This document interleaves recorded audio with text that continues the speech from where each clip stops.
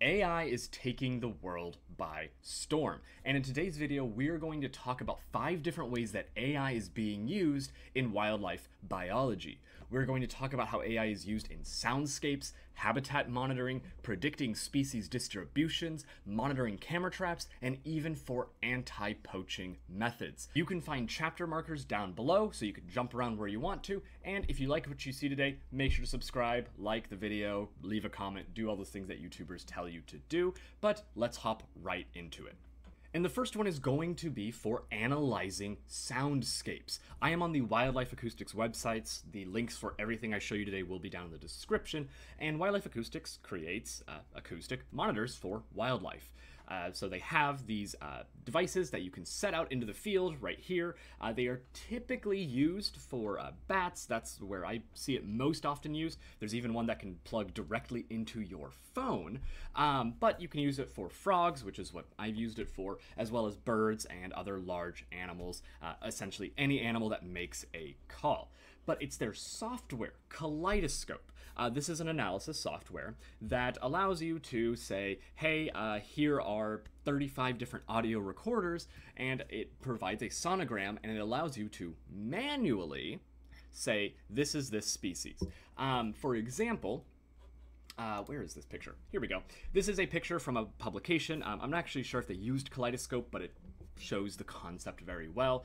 These are 2 different species of frogs, Hyla chrysocellus and Hyla versicolor. As you can see, their calls are shown here. And there are slight differences. You see that the Hyla chrysocellus, which is on the left-hand side, the call is at a higher frequency. There are more bars, or I guess it's at a higher rate is more accurate. There are more bars within the same time span. So this is one way that we're able to identify species based on their calls. If we looked at these 2 and I saw that there were, 20 to 30 bars within this half-second time frame versus roughly 10, I could identify the species together. But Kaleidoscope actually has machine learning, which is a form of AI, that allows you to auto-detect the calls of many different species. And so the way this works, if we hop over into the whiteboard app, say we have a call and we first take in, let's say we have 100 calls, right? We have 100 different audio files that have calls within them. And each of them show up with these little bars, the little soundscape analysis. Let's say I take the first 20 or 30 of those files and I identify every single call manually. So I'm going to say, take this one. I know this is a, let's just say this is a green tree frog. We're going to use common names from here on out. I can then keep doing this, and then maybe there's another call. The next file, I find it's a green tree frog, and then maybe it even has multiple calls. So we have this one, it's another green tree frog, so I'm just going to call it GTF. And then there's another call over here that is maybe more of a increasing in frequency pitch. Let's just say this is a, let's just say it's a, let's say it's a completely different species. Let's say this is a Gulf Coast toad. This is not accurate to their calls. And yeah, so we can identify them for the software, okay? After you do this enough times, this is called creating a training data set for the machine learning software. You can then let it auto run over your remaining clips and have it detect the calls. Now, you do want to do manual validation. You can download calls from the internet and use that in your training data set, but sometimes there are minor differences between areas. So the machine learning software is usually a little bit of a black box. It detects different features that we are really unable to detect consciously without an insane amount of work, and it does it much, much faster. I actually know that what they did is, one year I did it, and it took me maybe 2 months or so to fully go through the data set, not working full time. I was a student worker in undergrad.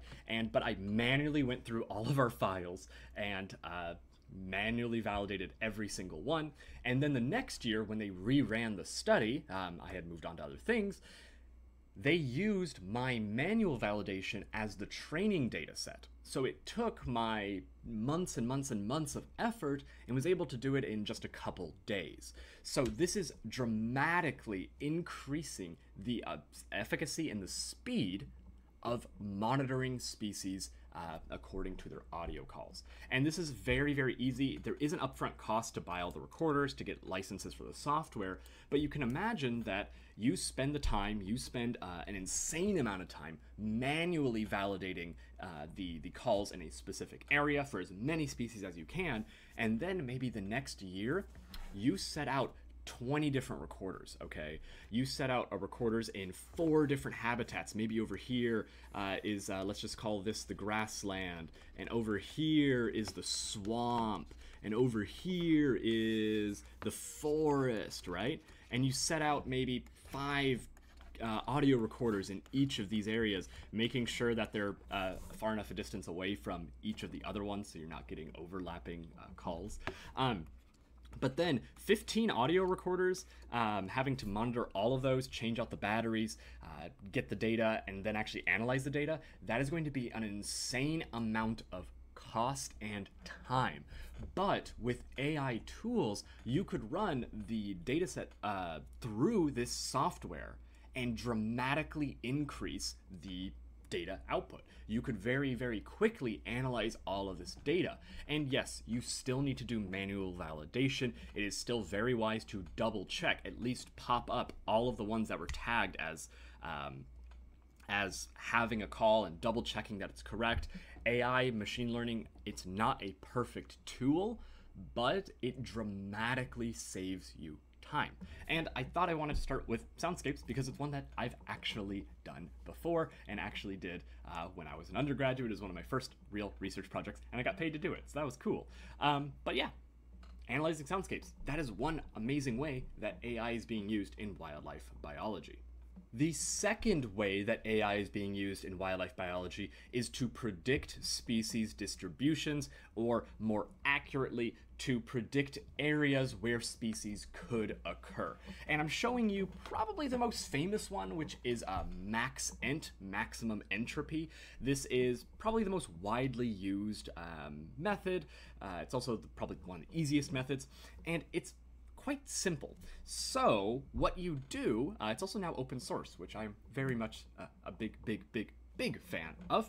But the way that these software work, and there's many different methods. There are many different methods, but almost all of them follow the same type of protocol. And you're going to see that this is a common trend of training data and then predicted data. So training data, predicted data.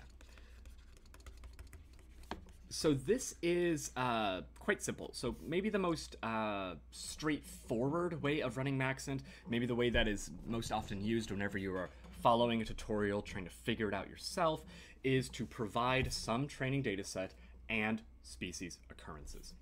So what you can provide is a raster file that says, hey, within every single one of these grid cells, okay? So this is a raster is basically a collection of grid cells, in case you didn't know. So within each of these cells, we can have various types of data, such as temperature. So maybe average temperature over the course of a year. We could have rainfall. We can have elevation. We can have the humidity, etc., etc. There are many, many different data sets that we can input into these cells. But this is also paired with the species occurrences. So let's say we take the same size grid cell, maybe these are 10 kilometers by 10 kilometers, okay? We have within each of those grid cells the temperature, the rainfall, the elevation, the humidity. And then we also have, do species occur there? So let's say we're looking at, now frogs are not gonna work for all of this. Let's use a different example. Let's say we're looking at blue jays. We want to know where are blue jays, okay? We want to know how do we find blue jays? Where are these blue jays found? And this is maybe not a good example because most often you're going to use this for species that are not well sampled throughout the range, where we really don't know where they may be. That's one particular use case. So a lot of reptiles and amphibians, we simply don't really know their full range. So this is a great method for kind of figuring out. And then what it will do is it'll go through each of these grid cells and give you a presence matrix, basically saying 1, we have detected the species there, or 0, we have not detected the species there. And then you'll just keep running this, and then you'll have a range. This is the current known range of, in this case, the blue jays. But then don't forget, you have all of this extra data: temperature, rainfall, elevation, humidity. What it can find is that, hey, maybe these grid cells that have blue jays, that we know where blue jays are, well, it seems like they're typically in areas with a high temperature, high temp, and low rainfall. I don't know if this is actually true for the blue jays. I'm just giving you an example here. So maybe you find that. Maybe you find that, you know what, elevation doesn't really seem to matter. They are birds. They fly up to the mountains. That's not real. Birds do have elevation constraints. But still, what it can find is, hey, some variables are actually very, very tightly correlated to the presence or absence of a particular species. So once you train your data set with this information, it can then go out and predict, like, well, hey, we know it's not, we only know the blue is going to be the known range of the species. But then it'll say, hey, we also think that the blue jays could be here. And in fact, some of these areas where you said that you've never found them before, we think they could be there. We think they could actually be there, okay? So this is what MaxEnt does, as well as many other species distribution models. And there are so many different types that allow you to input so much different data. But what is fascinating with this, and an extra component that is widely used, is that you can actually predict species ranges over time. So this right here, these temperature, rainfall, elevation, humidity, this is in the current time. This is right now, 2023. What is the average temperature, rainfall, elevation, humidity over maybe the last 10 years? Let's say we take a decade's worth of data to get a good mean of this. Well, let's say that this is 2010 to 2020, okay? So a decade. Well, what would the temperature be in 2040 through 2050? We have predictions for that. Let me move myself out of the way. We have predictions for what these values are going to be at, right? We can predict that temperature is going to increase in those years. We can predict that maybe rainfall in a specific area, let's say that this is deserts, are going to decrease. Elevation is of course going to stay the same. With a decrease in rainfall, we assume a decrease in humidity. Well, we can use that trained data set from their current known distributions to then predict where the species would be in 2040 or 2050. And this is through AI. This is through machine learning. This is by providing a training data set and then using it to predict. And I want to let you know that this sounds really, really complicated. I can promise you it is actually not that bad. In fact, here is an R function that you use in the package Dismo for species distribution modeling, and the MaxEnt function is just MaxEnt, and you just provide it with a predictors, the raster object. So you could have a raster stack is what it's called, and it has maybe 10 different layers, where one layer's temperature, one layer's humidity, one layer's elevation, just like we talked about, and then you have P, which is your occurrence data, just where are the species being found. Very, very easy to actually run some of these. Now, to run them correctly is the challenge. It's very easy to throw in all of this data and say, hey, tell me where the blue jays are going to be. But it takes a while to actually make sure you're doing it correctly, and there's a lot of nuance. But I will say you can very, very easily learn how to run a MaxEnt in under a day. I'm not even kidding. It is so easy. Just follow a really good tutorial and you could be predicting species distribution models very, very quickly. The third way that AI is being used is for processing camera trap data. If you have ever run a camera trap yourself, you already understand the intimate problem of you go out, you set out camera traps to detect wildlife like this American badger here, or this maroon leaf monkey, or maybe just deer and boar and whatever else is around you. And what happens is you get a leaf in front of your camera, it triggers it a million times, you go to check it, you have 3,000 photos of a leaf, and you need to figure out the 5 photos within it that actually have wildlife inside of it. And I want to focus here on eMammal, which is an online tool that allows you to upload your camera trap data, validate it, and then it actually gets automatically archived with the Smithsonian.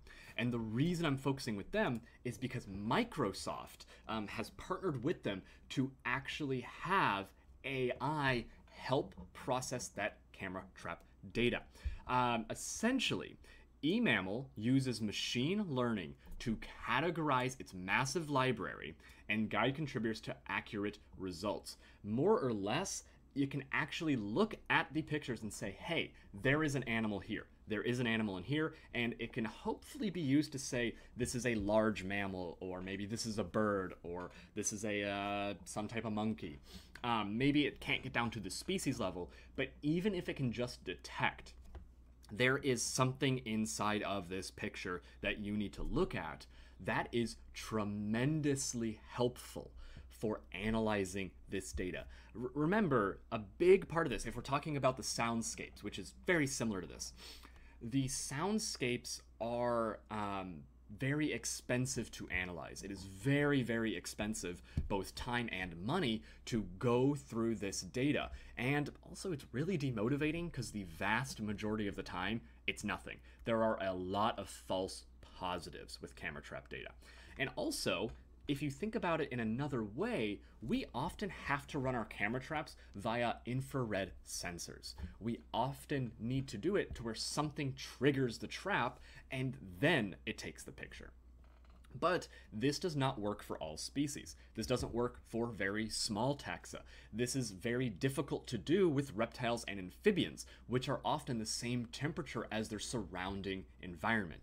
There are ways around that I really want to do, but imagine then, instead of having it take the picture every time it triggers, or hopefully if it triggers, you could then take the picture every 5 seconds.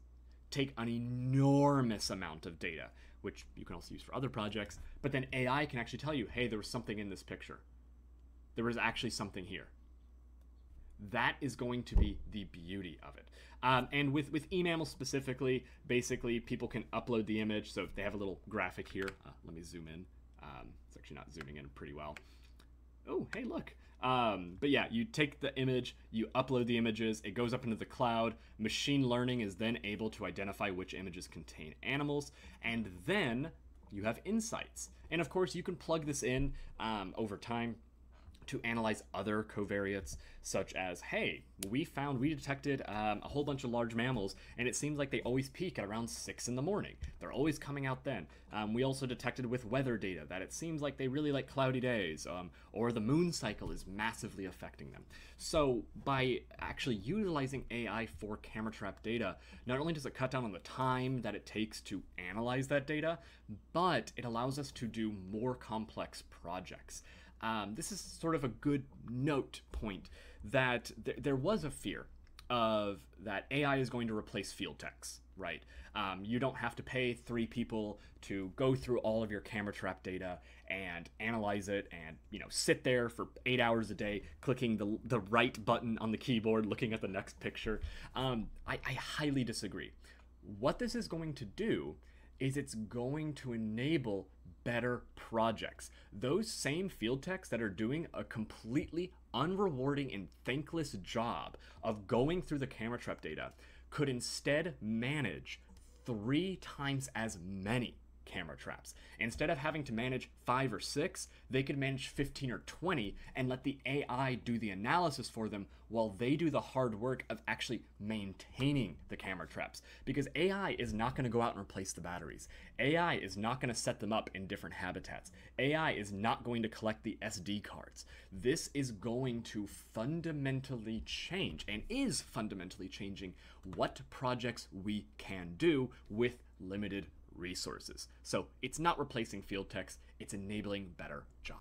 The fourth way that AI is being used is for monitoring ecosystem health through remote sensing. And I might be jumping the gun a little bit. The journal Remote Sensing is actually going to have a special issue on advanced artificial intelligence for environmental remote sensing. And essentially what this is, so remote sensing is sensing something remotely. And the way this operates, in a lot of cases nowadays, I'll give you a few different, we'll focus on one. So let's say that we have satellites up in the sky, okay? And these satellites are able to take, well, satellite imagery of the Earth. So this is the Earth right down here. And let's see, it's taking satellite imagery of the Earth. And this is one way. You can also do it with drones flying overhead. So say that you're managing a natural resource area in Africa and you're having it fly over, the drone is flying over the habitat on a, let's say once a month, it flies over and it's taking this same data. It's taking images, it's taking different sensors that can detect different things. One of these sensors could be for a metric called NDVI, which is being used pretty often. I want the color green. I don't want blue. What is going on here? There we go. So NDVI, and this is actually a pretty often used metric. And the theory behind it is that it can detect plant cover, it can detect vegetation cover. So let's say we have some. I have the color red already prepped, so let's say this is a very clay-filled earth, and then you have the green vegetation cover. What we know is that, well, hey, plants reflect different wavelengths of light. They reflect the green light, okay, while red areas reflect red light. That's how colors work. We see things that are reflected. Well, metrics have actually been developed to detect the vegetation types based on the amount of reflectance, the amount of green reflectance or other color reflectance in general. There are various different ways of doing it. I'm trying not to get too deep in the weeds, but it's actually getting to a point where we can detect forests from grasslands, bare earth from shrubland, and all of that is being utilized with AI. So machine learning, again, it can actually detect these changes over time. So you can detect changes in vegetation cover. This is just one way of doing it. You can also detect changes in water quality based on that reflectance. So is the water reflecting blue or is it reflecting brown? Just as a very baseline example. And it can utilize all of these different variables, all this different information to detect and monitor environmental health over time. Maybe you're in an area, you know, if you have hundreds of thousands of acres, maybe even millions of acres in some cases, where you're trying to monitor this whole land and you have a team of 30, Jesus Christ, how are you going to do that? Well, you could send out the drone. Okay, the drones are more reasonable for a small scale project. For large scale projects, you're probably going to be using satellites more, but if you're managing an area, you're probably going to be using drones. And say you send them out every week, and you are just having all these sensors that can detect all these different changes, and you find that, oh wait, hey, for some reason, this main stream over here that connects to a really important watering hole, for some reason, it is not looking good. You know, and maybe your home base is way over here, maybe an hour's drive away, and you can't monitor it closely. But your drone can fly over the landscape, it can get there very quickly. So this is able to not only monitor environmental health or ecosystem health in more or less real time, it's going to, again, fundamentally make everything easier, make everything cheaper, make everything faster, so that we can better monitor a particular environment, a particular ecosystem. And again, AI, machine learning, this is being utilized with this to monitor it quickly. So we're not collecting the data for 3 months, then spending 3 months in analysis hell trying to understand it better, and then realizing 3 months later after we've already done it that, ah shit, this area went really, really bad, and we just found out 9 months ago, 9 months now. So machine learning is just making things a lot faster because you've already trained the data set, you've already trained the AI model to help you understand your area. And this is actually a really good transition to the last way that AI is being used for wildlife biology, and that is to actually stop poaching. Okay, and this is probably the coolest thing. So let's say we send out the drone, right? Our drone is already going out. It already has sensors to detect these different vegetation habitats. It's taking pictures of the landscape, blah, blah, blah, blah, blah. There are already tools being developed, such as this one, PAWS, Protected Assistant for Wildlife Security, that is able to actually, this is crazy, it can learn a model of poachers' behavior, produce poaching risk maps, and suggest patrol routes for rangers. They have been used to detect and remove 1,000 snares from a UAV, a drone going over the landscape, and detect where snares are, where traps are, where poachers are. And this is, I mean, absolutely incredible. There is another one. Where is this one? Yes. So here it can actually detect it. Look at this video right here. So it's actually detecting people. Of course, this has been developed in military uses for a long time, but it's actually able to detect people. And if you're on a private reserve, if you're trying to protect the area, you send out the drone and it says, hey, there are people in the middle of our drone going towards our elephants, our rhinos, our giraffes, and they're not supposed to be there.